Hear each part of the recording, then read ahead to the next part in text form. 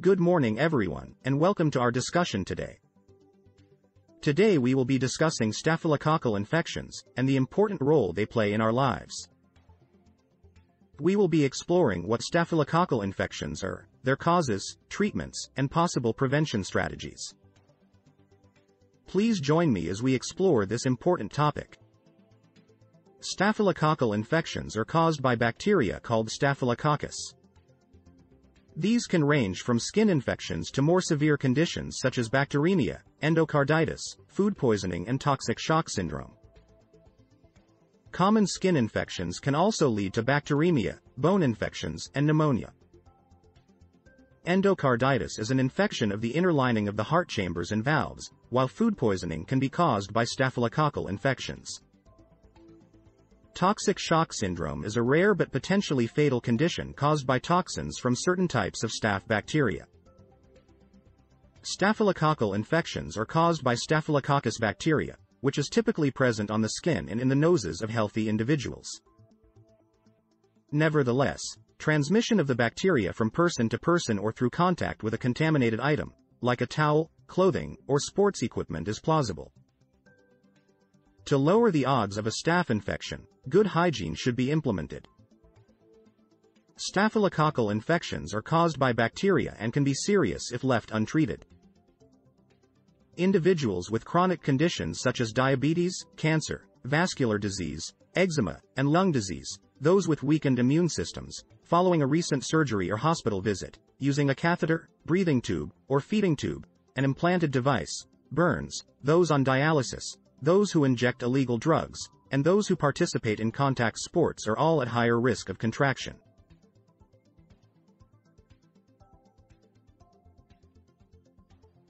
Staphylococcal infections are caused by bacteria, leading to a variety of illnesses. Skin infections can manifest as pimples or boils, while bone infections show inflammation, pain, warmth, and redness. Endocarditis results in flu-like symptoms such as fever, chills, and fatigue.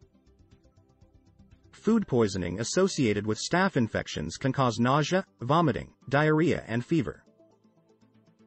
Pneumonia, another staph-caused illness, exhibits symptoms of high fever, chills, and persistent cough. Toxic shock syndrome is further compounded by high fever, low blood pressure, vomiting, diarrhea, and confusion. A physical exam, along with questioning about symptoms, can help to diagnose a staph infection. To gain further information about the infection, your healthcare provider may need to take a skin scraping, tissue sample, stool sample, or throat or nasal swabs. Examining the area may also be beneficial. Staphylococcal infections are caused by various types of staphylococcal bacteria, which can result in mild to life-threatening infections. Treatment is typically administered with antibiotics, depending on the type of infection. These antibiotics may be administered orally, applied as a cream or ointment, or given intravenously. Notably, some staph infections, such as MRSA, are resistant to many antibiotics.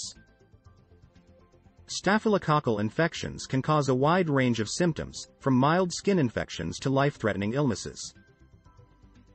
To prevent these infections, hand washing is key. Avoid sharing towels, sheets, and clothing with someone with a staph infection. Do not share athletic equipment and practice food safety. If you have a staph infection, cook for yourself only. Also, keep cuts or wounds covered. These practices can reduce the risk of contracting staph infections. Staphylococcal infections are a group of bacteria that can cause a wide variety of illnesses in humans. Symptoms and treatments vary depending on the type of infection. Common infections include boils, impetigo, and staphylococcal scalded skin syndrome. Staphylococcal infections are often spread by direct contact with contaminated surfaces or through contact with an infected person.